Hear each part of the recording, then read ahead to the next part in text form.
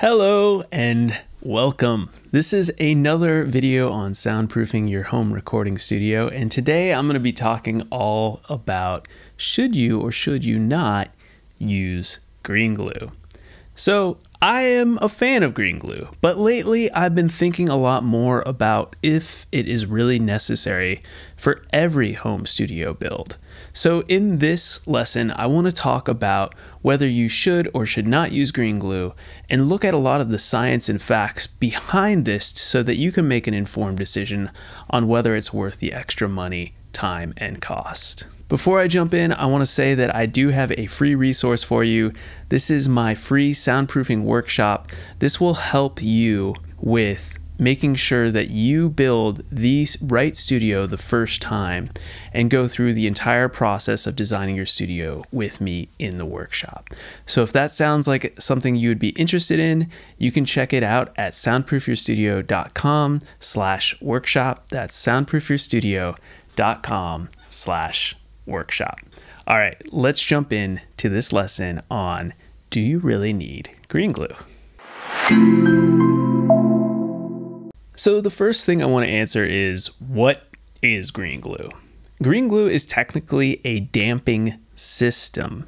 What damping is that it is a system that reduces sound coming through your wall by reducing the amount of vibration in the wall. So it absorbs sound and transfers it into heat, thus not transferring as much sound into your room, which is what we all want when soundproofing our recording studio. So there are many damping systems on the market. One of the main ones that a lot of people hear about is mass-loaded vinyl. It's a constrained layer damping system. Now, if you've watched some of my other videos, I'm not a huge fan of mass-loaded vinyl. And in this video, we're going to talk about green glue, which is a different type of damping system.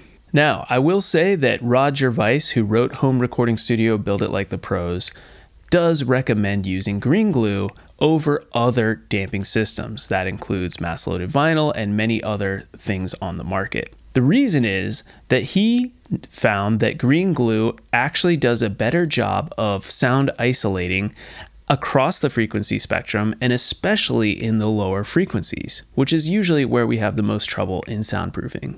So now let's look at how green glue actually increases isolation and how it compares to a wall without green glue. So damping increases isolation and has the effect of the equivalent of adding more layers of drywall to your wall.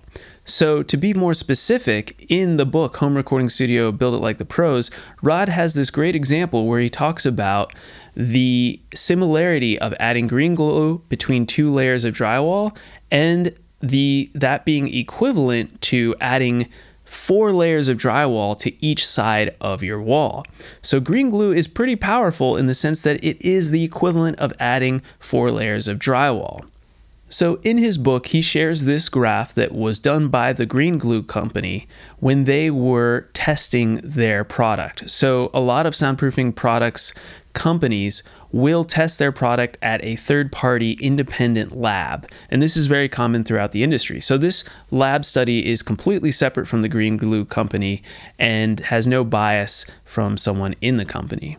Now this graph shows you, and it compares green glue versus 4 layers of drywall versus 2 layers of drywall and 1 layer of drywall. It's important to note that this is a single wall system, so it's not the double wall system I usually recommend when building a soundproof home recording studio, but it's a good graph for comparing what the green glue is doing.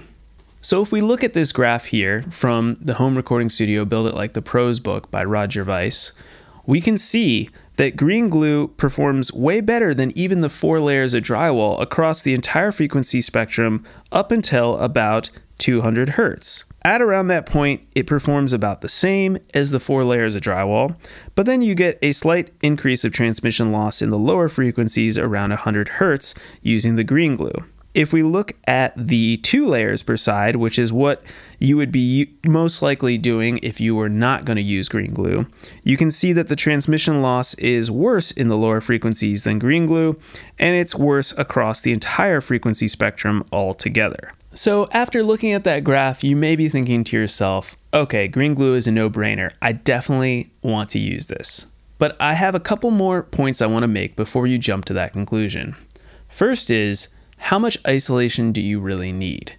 So it's important to think that with a green glue wall like that, you may end up spending more money and time with the green glue and not really get more isolation for your needs. I would say that in a normal home studio where you're recording, let's say vocals, acoustic guitar, maybe some electric guitar, but not at super loud volumes, and just listening back through your monitors at a normal listening volume of say like 85 decibels, then you probably don't need green glue.